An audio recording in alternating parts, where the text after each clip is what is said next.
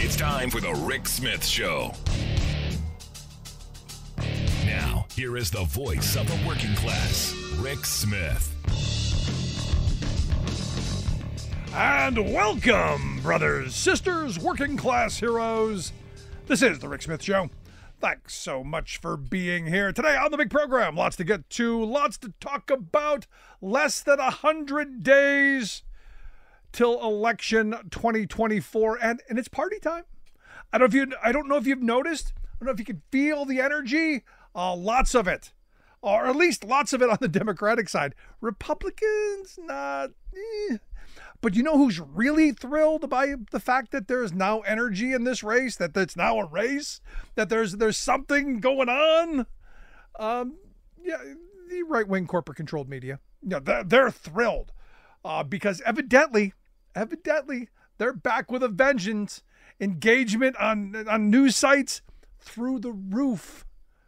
Because understand, Christmas, around Christmas time, retailers, that's when they make their money. Politics is how media makes their money, especially when you got a good political horse race. And it is back with a vengeance, because in just a week, there is energy that the Democrats haven't had in a very, very long time. Kamala Harris raised, what was it, $200 million since President Biden said that he was stepping aside. There are something like 170,000 new volunteers as of this weekend, and they're over the weekend held like 2,300 grassroots events. I mean, there's energy. There's people getting together. It's almost like Democrats are ready to win. And look, the fear of Biden stepping aside, everyone thought there would be this big fight. There would be fracturing, you'd have, all the people eating each other. It would be circular firing squad, which Democrats are, quite frankly, famous for. And shockingly, didn't happen. Kamala Harris was able to herd all of the crazy and energize. And look, the enthusiasm that you're seeing right now is, just, like I said, completely off the charts. The fact that you got 170,000 new volunteers. Those are people knocking on doors, and they're going to be calling you during dinner time to say, hey, back our candidate. And understand, the polling has all gotten a little bit closer. It's actually kind of a race, and everybody's looking, with great anticipation on, who will Kamala Harris choose as her number two. Now, I'm in the camp of, since Republicans seem to want to attack her as the DEI choice, you got to think that whoever she takes is going to be a DEI guy, because it's going to have to be an old white guy. So we'll see. We'll see what that running mate looks like.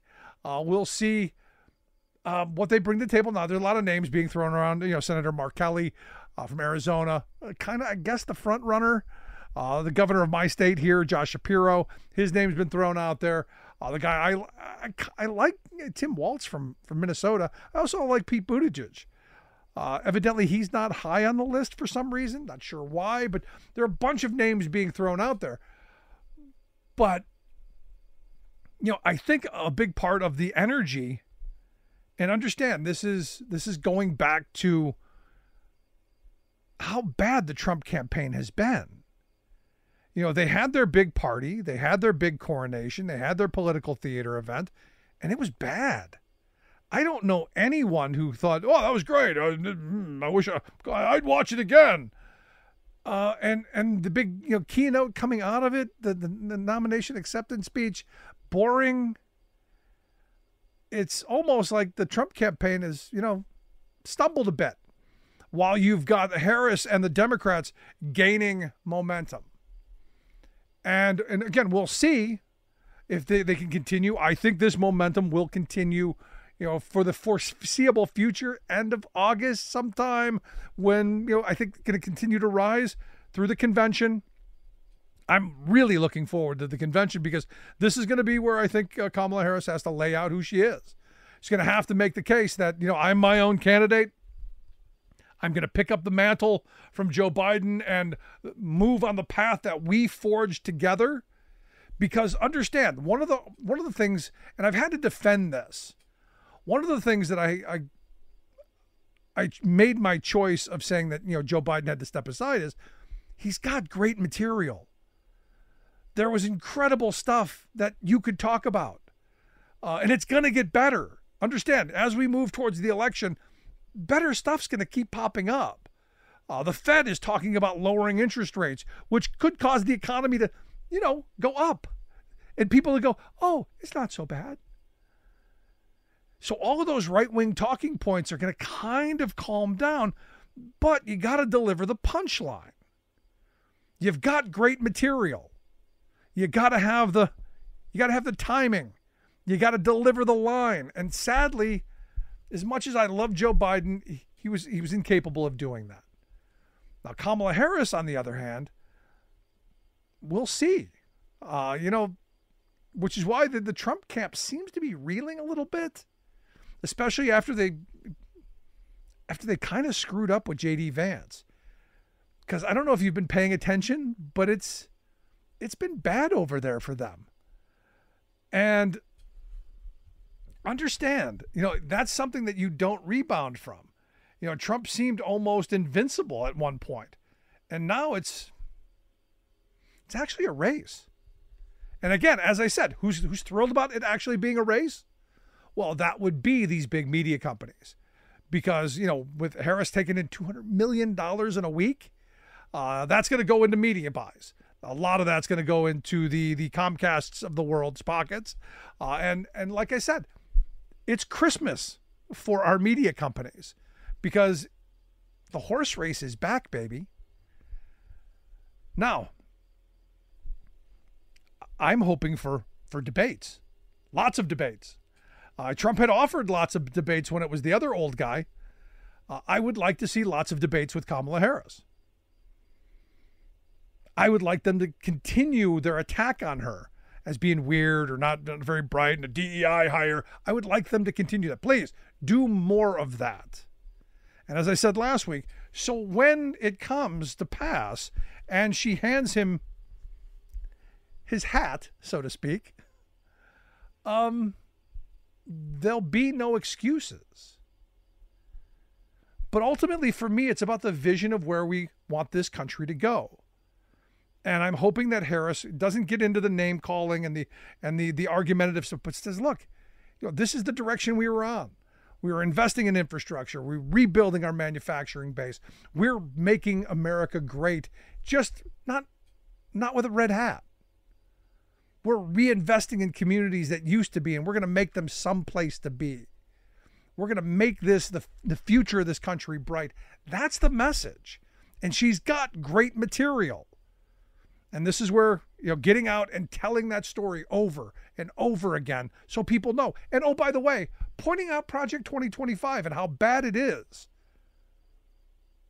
Pointing out that they want to remake this country in an image that I don't think working people would be very happy with. So I'm thrilled that the energy's back. I'm thrilled that things are moving in a positive direction. I'm thrilled. I'm thrilled that there's a chance that we can save democracy. There's a chance that we can build this country back better. Want to hear your thoughts? Email me, rick@thericksmithshow.com. Going to take a quick break. When we come back, Sarah Burris from Raw Story is going to be here to share some thoughts on some story about a couch. Maybe you've heard of it. Back after this. We are AFGE, the American Federation of Government Employees. We represent 700,000 federal and D.C. government workers who are the vital threads of the fabric of American life. We support our nation's military. We take care of our nation's veterans. We protect our nation's borders. We respond to our nation's crises and natural disasters. We provide services to our nation's seniors. The American Federation of Government Employees. We work for America. We are AFGE, the American Federation of Government Employees. We represent 700,000 federal and D.C. government workers who are the vital threads of the fabric of American life. We support our nation's military. We take care of our nation's veterans. We protect our nation's borders. We respond to our nation's crises and natural disasters. We provide services to our nation's seniors. The American Federation of Government Employees. We work for America. Welcome back to the Rick Smith Show. Now, here is Rick Smith. You know, as I said, what a difference a week makes. Wow. I mean, Democrats all energized and lining the campaign coffers, and Trump just losing his mind. And look, you know, it's trickling down. A guy in my neighborhood has, for the last 3 years, you know, all during the first 3 years of the Biden administration, a blank Biden flag flying from the pole. Just a couple months ago, put up a Trump 2024 flag. Flag's gone. Don't know where flag went. And the Biden flag didn't go back up. I'm waiting to see if something else pops up. I kind of want to go knock on the door, but, you know, kind of worried about getting shot for ringing the doorbell. You never know. But things are getting interesting, heating up. And here to share some thoughts on just how interesting they've gotten, I've asked our good friend, the childless cat lady. That's not right. Sarah Burris is a reporter over at Raw Story, rawstory.com, the website. Sarah, thanks for taking time for us. Childless cat lady here, reporting for duty. Isn't that the dumbest thing someone's ever said? It's the most awesome thing ever. Like, there is nothing I love more in the world than being childless and a cat lady. And it's not even my cat. Like, that's the thing, is that it's my roommate's cat. But I am so totally happy not being married to my boyfriend and having him live in a separate location than I am, and everything is fantastic. There you go. Living the dream, so to speak. But what a week it has been. I mean, the memes, the commentary around Trump's VP pick, you know, JD, or I got to tell you, one of my favorite nicknames that came out, Vladimir Futon. I could not stop laughing when I saw that. But, you know, between the stuff he's actually written and the stuff he's actually said and what's being made up, we're kind of watching a dangerous nonstop SNL skit. Well, that's the thing, right? Is this Vladimir Futon comes from this idea that, you know, not only did he have sexual relations with the sofa, but he also really opposes Ukraine funding. And so that is beautiful. Everything else, like the other dad jokes that I have spent the week embracing with every fiber of my being. I did not have sexual relations with that couch. Don't even get me started on the love seat euphemisms. There were lots of sectional. Sofa. Yeah. Because I said last week, you know, he needs a little sectional healing. Yeah, sectional healing. It's really hard to say that too and not say what you want to. But like, I mean, this dude. These are conspiracy theories that are so silly, and for him, you know, it's the thrill of the chase. Couches can't run that fast. In fact, his favorite football player, Tim Couch, he didn't run that fast with the Browns either. Exactly. So these are all conspiracy theories, and they're so silly. But if you remember Sarah Palin's comment, I can see Russia from my house, that she never said that. No. It was something that Tina Fey said on SNL, and it became something so serious that she did say it in the political lexicon. People think that she actually did say it. And so I wonder if that's how this couch thing is going to turn out, because I mean, it is surpassed the internet, because I'm getting people who are not on Twitter, who are, you know, random family members who are going like, have you heard about this couch thing? Well, look, you know, teenage boys, you know, Appalachia, right? You know, look, you know, I don't know. I shouldn't say it. You know, it's like the old joke. I was so poor, it was a good thing I was born a boy. At least I had something to play with. So, you know, that kind of thing. But here's the thing. You know, the Sarah Palin thing was based on some bit of reality, because she was asked about foreign policy, and she said, Russia's in our backyard, meaning that they're not too far away from Alaska. And, she said you can see parts of Russia from Alaska, which is absolutely true. I mean, it's out there, you know, but just not from her. Because look, I drove by her house. When I was in Wasilla, I drove by her house. I was looking for Russia. It was not there. Not there. Never going to be there. But, Russia would be really accommodating for J.D. Vance if he ever needs to flee the country. Yeah. So now the one that I liked, again, I can see Appalachia from my porch, which is a Sarah Palin kind of ripoff, is actually, again, couched in a little bit of reality, because his book supposedly took place in Appalachia, but Middletown, Ohio is nowhere near where we define Appalachia. And the idea that, he was this poor white guy with a drug addicted mother.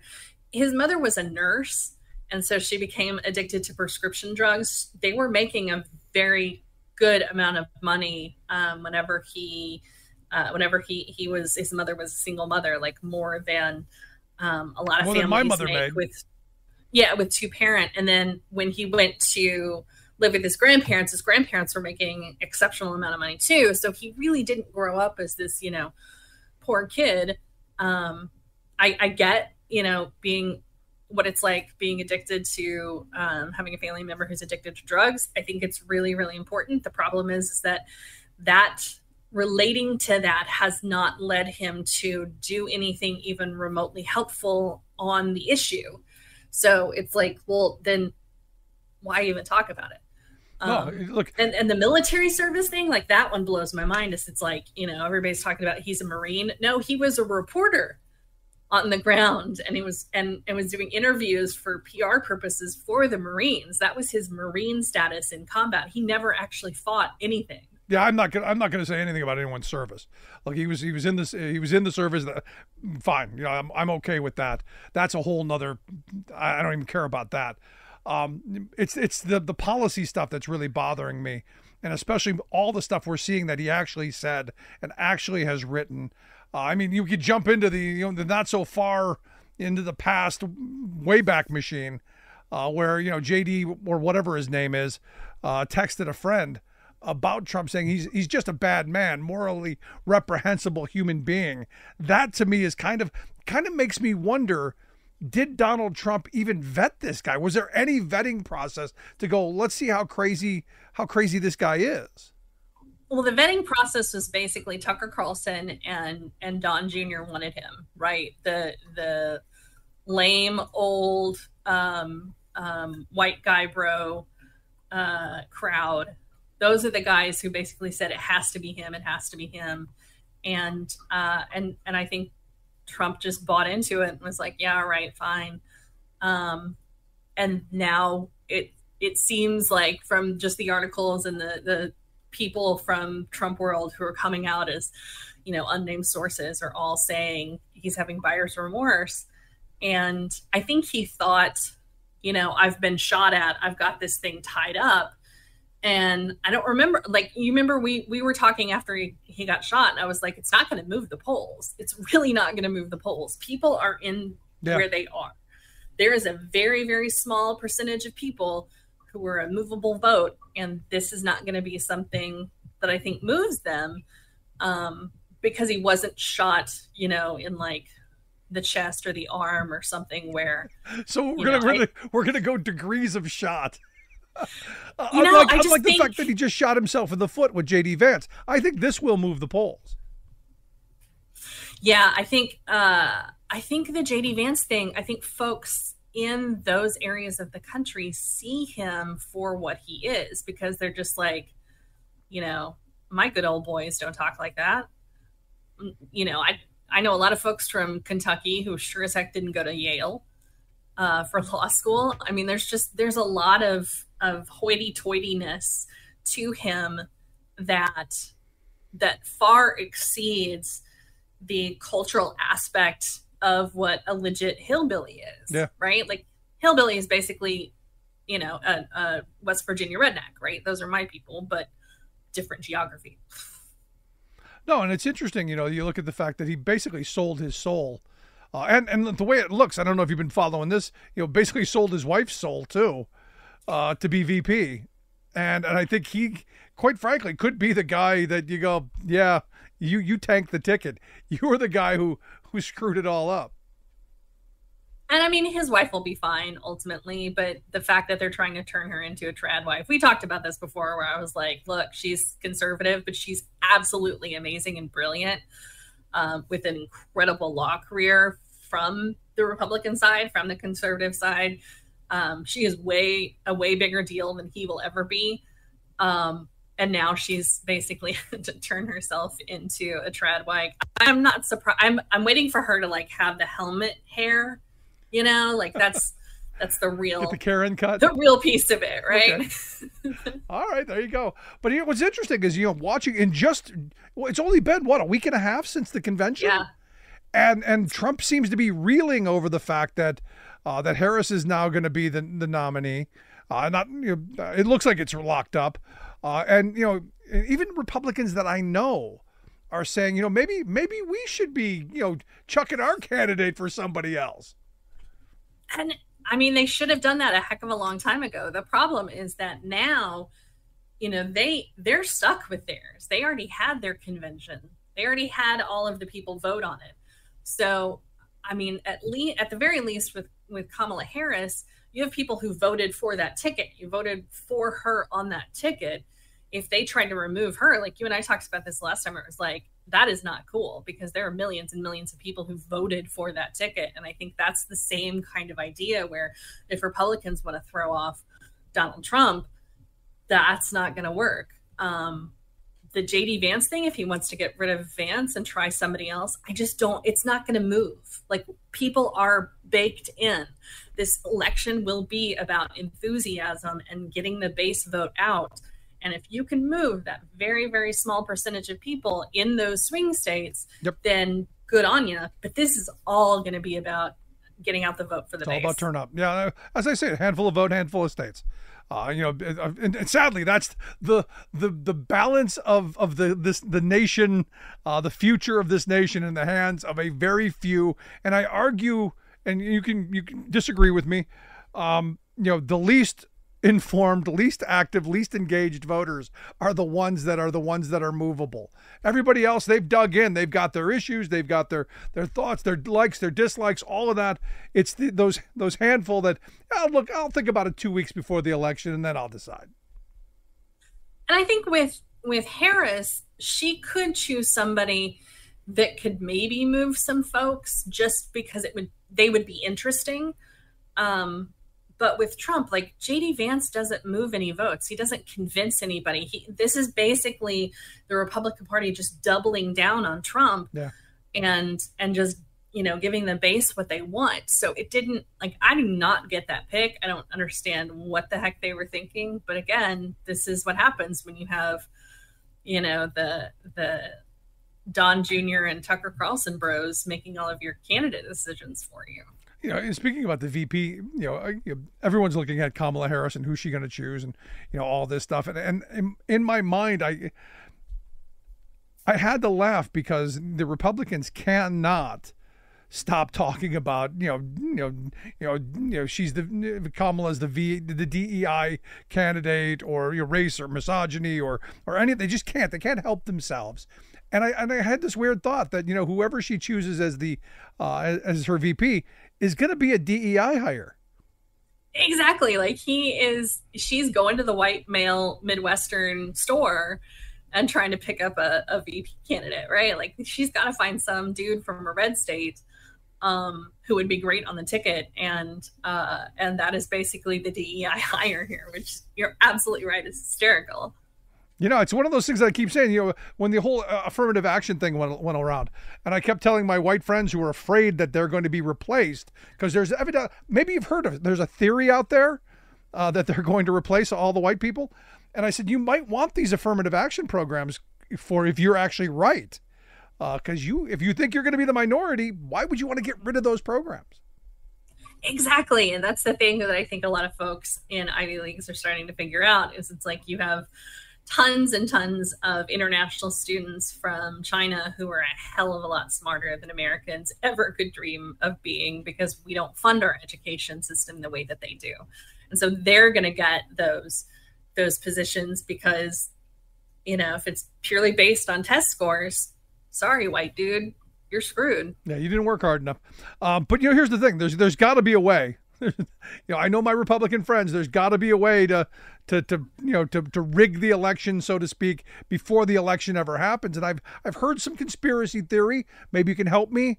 But there's talk, and I guess Mike Johnson's part of the Speaker of the House, that they just won't put Kamala on the ballots. She's not going to get out in all 50 states. That is the biggest crock of that I have ever heard. We had this whole battle about Ohio and the fear of Biden not being able to be on the ballot because they tried to create this law that mandates that you're chosen by your party a lot sooner than what the Democratic convention is. And that ultimately got fixed. And so it's like they have to nominate Kamala pretty quickly, but it's not a big deal. Like, nobody's printing ballots today or tomorrow or the next day. All of these states, it's basically like if you as the party nominee are, go through your convention and you're the person, that's who goes on the ballot. This isn't like, oh, I need you to, somehow win this primary again. And like I said, they've had all of these people vote in all of these states all over the country. Ballots have been cast for her already. Well, the argument is the ballots were cast for Joe Biden, not her. She was part of the Biden ticket. She was part of Biden. But, I've had people make that argument that, again, splitting hairs, but, an interesting argument that, you voted for Biden. I think you voted for Biden-Harris because that was the ticket. And, yeah, I think anybody who tried to, I just remember last weekend being so furious because I kept hearing rumors about Nancy Pelosi wanting an open convention. And I was just like, how dare you supersede the votes of all of these people who have already cast their ballots. And then she came out for the endorsement, but it was just like, man, if you try to take away people's votes like that, that's just, the Democratic Party is not that kind of party. Their voters there are not going to be okay with that. I thought it would be an interesting convention since I'm going. Outside the convention, you might get gassed. Inside, possibly you might get gassed as well. So we will see. But Sarah, as always, great stuff. I appreciate the time. Thanks so much. My pleasure. Have an awesome week. Our good friend Sarah Burris. Make sure you check out her work over at Raw Story, rawstory.com, the website. Quick break, right back.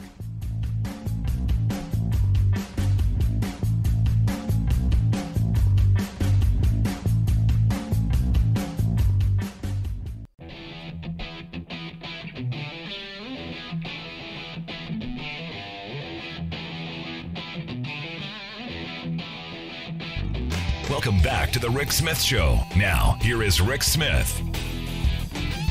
So I had asked right after President Biden stepped aside how long it was going to take to start attacking Trump over his age. And Transportation Secretary Pete Buttigieg was quoted over at Politico saying, "I'm pretty sure voters are worried about the age and acuity of President Trump compared to Kamala Harris." He said, how could anybody not watch the stuff he's saying, the rambling on the trail, and not be a little bit concerned? And then you look at the example. Trump was speaking at a crypto conference, and he said that evidently we're going to create so much electricity. His exact quote, "We will be creating so much electricity that you'll be saying, please, please, President, we don't want any more electricity. We can't stand it. You'll be begging me, no more electricity, sir. We have enough. We have enough." That's all of that out of Trump's mouth. And you wonder, no wonder why some of my friends are going, maybe they need to be dumping their candidate. And here to share some thoughts on, well, This and the J.D. Vance thing. I've asked our good friend, former Ohio Congressman and political analyst Bob Ney to come share some thoughts. Bob, thanks for taking time for us. Thank you, Rick.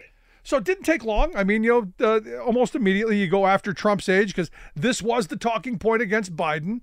And I had been saying all along, has anybody been paying attention to the guy who's afraid of batteries or sharks or windmills or any of that stuff? Any thoughts? Well, when you had Biden and Trump, and I've said this many, many, many times, that when you looked at the two candidates, only Biden could beat Trump and only Trump could beat Biden. And I've always said if you take a different candidate into the equation against either of them, it would have made a different type of campaign. Now, I really do believe had Biden stepped out in January and he was replaced and the dynamics that would unfold in February may have put Trump in a position that by June, he may not have been there. And I've always said that because you got different candidates, different equations, different issues. Now, obviously, that's not going to happen now. But the question is, and the Democrats, led by Chuck Schumer, are pretty smart. Trump, you should dump J.D. Vance, is what's being said. But the first issue out there was Biden was old, Trump was old, seniors, let's be nice. But Biden was much older because he, just didn't move around as well. And we all know the story. That's why he's not there now. So at the time, Trump looked pretty darn good in the sense of mobility and age. Biden looked older, period. So now that's switched because you've got a 59 turning 60 years old candidate. So that makes a difference. And if the Democrats are smart, they'll be able to play the age deal. Now, he's picked a young VP, which in normal times, having a young VP, 39 years old is good. The problem with the Trump campaign, they know, had they thought that Harris was going to step in, because everybody thought either Biden was going to stay or it wouldn't be Harris, because her numbers were horribly low. Now, he picks J.D. Vance. But that young age of Vance, air quotes, that will help Trump will not be as helpful to Trump because J.D. Vance has become an issue. Schumer's out there saying, Trump, you ought to get rid of Vance. They can't get rid of Vance. No, they can't. They're married to him. You made That's that bad choice. No, and look, you're right. They picked a younger guy to go up against the younger Kamala Harris and thought that would be a good matchup. And now they're going to have to go, J.D. Vance is going to have to go up against somebody in a debate that is going to be a little more seasoned. And I think the inside track, and maybe I want to get your thoughts on it. While I like, Tim Walz from Minnesota, I think Mark Kelly's probably the inside track. I know a lot of people are pushing for Shapiro. I've thrown out Buttigieg before, but they're going to have to go up against the DEI hire for VP. Well, right. And I'm looking more towards, and they say Cooper, but I think down south it's Coper would be the governor. I think he's a choice. I personally think Shapiro is a Midwest choice. I think that would be a great choice. Shapiro would be. You can't have Whitmer because then you'd have two females on the ticket. And you need an older white guy. You need a DEI hire. Yeah, or Buttigieg. So if Trump had known, I think his campaign should have then went towards a DEI hire, went towards a female, obviously to be the VP choice. So, but for Harris, this is a big deal. Now, Kelly wouldn't be bad. He's got the military background, Gabby Gifford's husband. He's from Arizona. He wouldn't be a bad choice at all. But I still think I'm leaning towards, if I was in the campaign, I would say Shapiro or Buttigieg, one of the two. Yeah, I like Buttigieg because I want to see the debate. I don't care about anything else. Because look, Pete Buttigieg goes on Fox News all the time and just tears them up. So for me, that would be the entertaining part of it because the guy's brilliant and he's good on his feet. He's quick with a one line. How could you not love that? I had a Democrat friend of mine who called and said, "What do you think about all these?" And I said Shapiro, and he said, "Well," and now this is not a kingmaker. This is just a Democrat. Okay, it's not a political consultant or a official of the party. I want to make that clear so nobody takes this the wrong way. But anyway, regular Democrat, and he said, "Well, people are saying you can't have a Jewish VP." I said, "Well, we had an African American, half South Asian VP. We had an African American president, and then Buttigieg. Well, could we have a gay VP? Well, you know what? Probably. I mean, we're starting in America to get a little bit past that. People would make it an issue, but I think the more they make that an issue, the more it would hurt the Republicans. Because look, the senator from Tennessee starting this, she's a DEI hire. That was a wrong path to go down. Yeah. What do you want to do that for?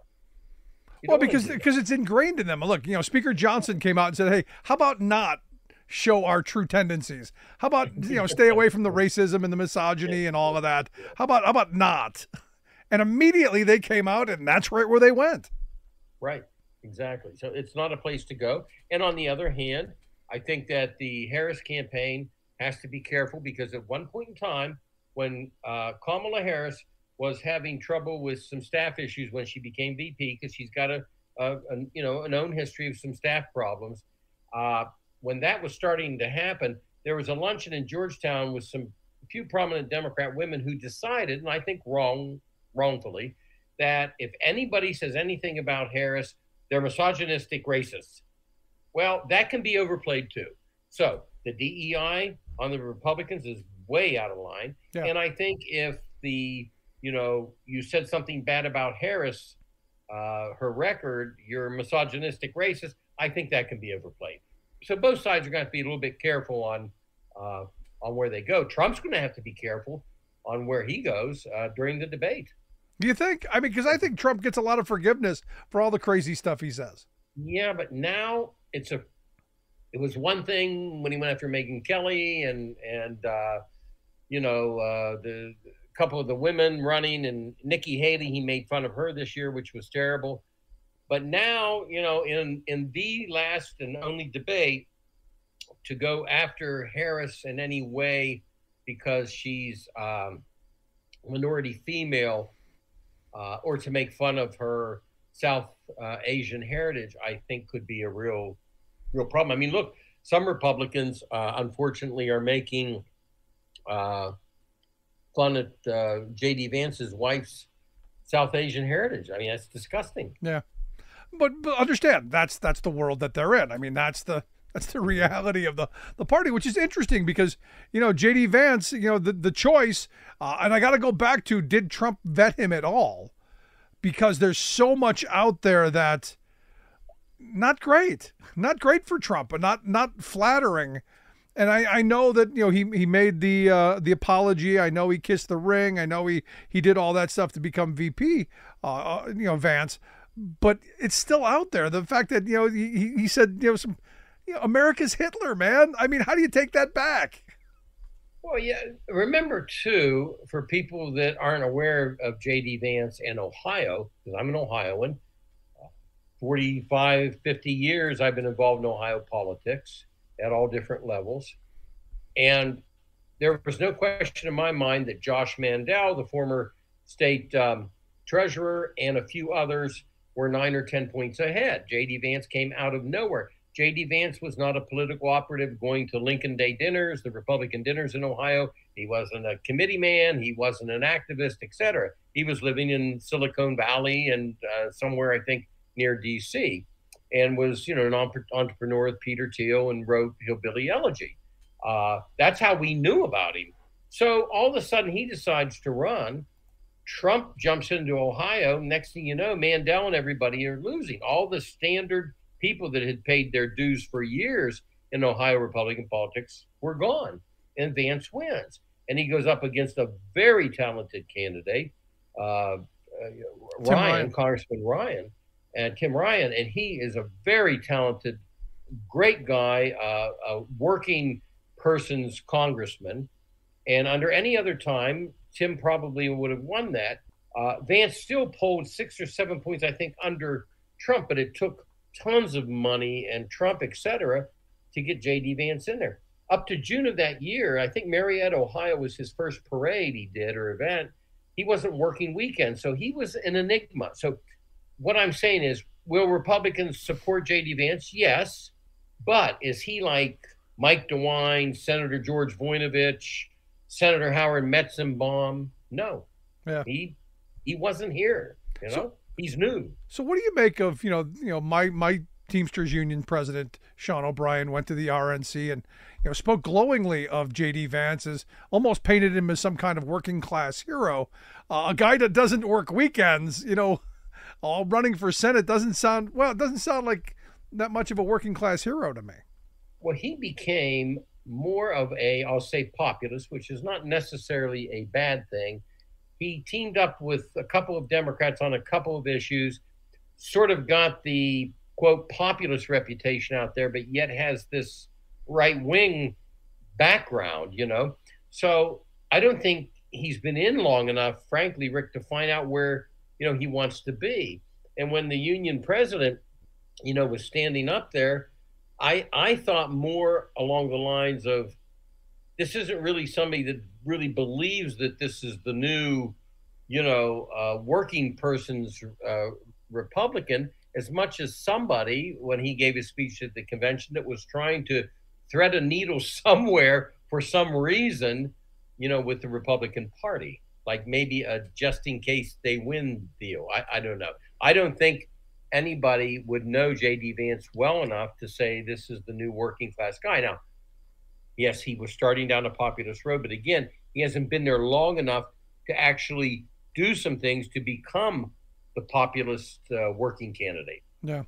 Now, coming out of the convention, Trump, talked about unity, and I don't know if you saw his keynote or his acceptance speech at the RNC, which was really long, and I got to tell you, for a Trump speech, not entertaining in any way, shape, or form, and not, it took work to get through it. Yeah. But there was this idea that we were going to go for some unity. Evidently, over a speech on Saturday, he said he wants to be nice. He says he's not nice. He wants to how did he put it? He goes that somebody gets angry at the incompetence, but he hasn't changed, and he's gonna keep going. So that whole unity pitch seemed to be kind of a waste of time. Well, it was for the moment, and you've got to remember, the dog is chasing the car. Biden is the car, and they're chasing it. And they think the car still has some gas and it's going to keep going, right? Yeah. So he was, almost killed. That makes some type of change in everybody at some point in time. The speech was changed. His own campaign did not have Biden's name one single time. He added Biden once, I think, or twice. He did that. But it was a toned down Trump. Yes, an hour and a half. I kind of wanted the old Trump back. Walls, what they're going to do or whatever. Sharks. Something, because it was an hour and a half, the longest in convention Republican history. But when I say they chased the car, he came out of the convention the way he needed to be, which was, a nicer, more toned down, unity, type of approach. Well, they caught the car. The car ran out of gas. The president stopped. And I don't think that anybody really thought it was going to go to the point, I didn't, that Biden was going to actually leave. I thought it would hang in there. It'll calm down. Once Schumer and Obama and everybody kicked in, that was it. So I think the campaign did that on purpose. And as soon as Biden stepped out, I think the campaign probably sat down, had a few beverages, and the next morning said, okay, what do we do now? Yeah. No, I'm right there with you. The reality is I knew he was going to go because you don't come back from that debate. I'm sorry. As much as I love Joe Biden, that debate performance, you can't come back from that because you have now confirmed every one of those memes and every one of those beliefs by having what, you got to think, wherever James Stockdale is, he's happy. And I've got to give credit to Kamala Harris and her campaign on this aspect especially. Although Biden endorsed her, and that was great. But I've got to give her credit because I thought this would turn into a chaotic situation. I think the Trump campaign thought it would. I did. I thought it would turn into some chaos. But Biden endorses, quits at 1:46 p.m. on Sunday. Within an hour or so endorses. By 4 o'clock, she says, I'm in. Obama himself said open convention. But then she was uncontested because within 48 hours, there were crickets. Yep. So she's in. And then everybody said, okay, it's all right now. We all now support her. And so she did something that I really didn't think she could do. Now, the reason I didn't is because her polling numbers have been the worst in VP history. Now, of course, J.D. Vance has the worst numbers in VP candidate history, but she did. She had some of the worst numbers. So I thought, okay, people are going to say she can't win. There was even doubt with President Biden himself and his inner circle about her being able to win. But, she has a bump right now. Now, it's not done because you still got to look at 7 of the 9 swing states. Trump's holding. She's got this bump. This bump's going to continue. She's going to go through the convention. She's going to get a bump. But things are going to sort out here and there. And it's going to be very strategically important how each campaign decides how they're going to do this thing. Yeah, no, September. I'm sorry, go ahead. No, September and October are going to be really interesting on how these two campaigns maneuver because it's a whole new ball game. The energy on the Democratic side is at an all-time high. I mean, the energy that I haven't seen since Obama's first campaign run. True. And now there's a few things. I think that the DEI thing has to stop now. The other thing is if the Trump campaign goes down the course of dummy Kamala, she's dumb, blah, blah, blah. They go down that course, they're going to be hurting. I think on Harris's end, Kamala Harris's end, when I saw the campaign starting to talk about the prosecutor versus the felon, I thought, at least my opinion, stop it. Don't go there. Just don't go there. It puts Kamala Harris in a different situation as a, quote, prosecutor, first of all, and what type of prosecutor was she? And everybody knows he's a felon. So I think both campaigns were throwing the initial little things out there to see if they'd stick or not. I think they've got to get into, some issues and where they want the government to be and what type of government you want. And then here's the biggest thing, too. I learned this the hard way years ago. She needs to define herself because she might be the VP, but there's a lot of people still don't know. Yeah, and she's in Biden's shadow. So absolutely. She needs to define herself before they define her. No, I'm right there with you. And I think that will be this week. We'll see a lot of that stuff rolling itself out in the lead up to the convention. And the convention, clearly the coronation, the big celebration, the big, political theater event, which will then, I think, we'll see a much clearer picture of who she is and the direction she wants to go. Mm-hmm. So we'll see what happens. But the energy is back and the media companies are thrilled. But Bob, no question about it. No question. The energy level. Hey, look, she might not be ahead in 7 of the swing states or whatever. She's brought energy back to it, and there's a chance now amongst everybody thinking. Also, I have many Republican friends who in the last 4 or 5 days have called me up and said, I don't know about this election.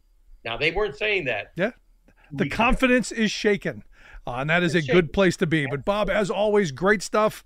Cannot wait to hear what you've got for us next. Okay. Our good friend Bob Ney, former Ohio Congressman. I want to hear your thoughts. Email me, rick@thericksmithshow.com. Do you feel the energy? Are you part of it? rick@thericksmithshow.com. Right back.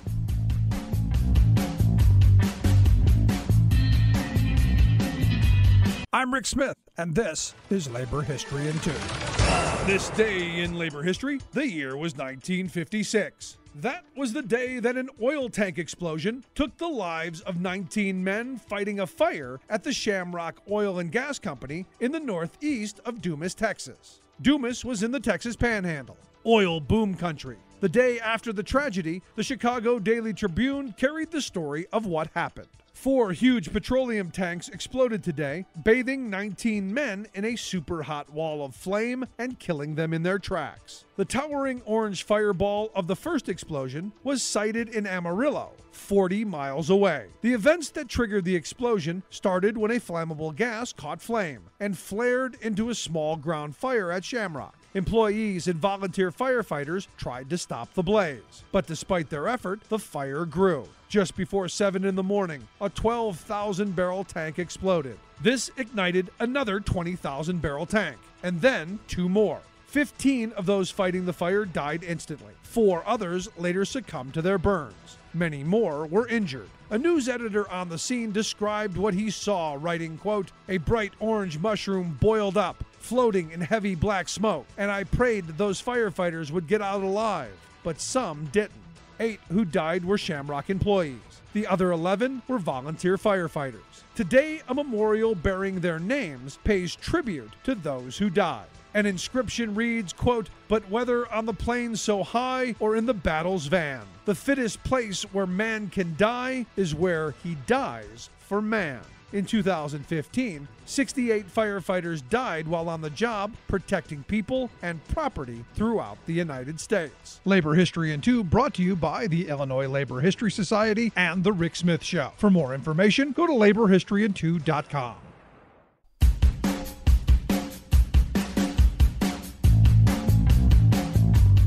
Welcome back to The Rick Smith Show. Check out our website, thericksmithshow.com. Questions, comments, something on your mind. Email me, rick@thericksmithshow.com. A couple emails I wanted to get to. A couple of days ago, I did a bit on a video that I had seen about, someone trying to cart shame people.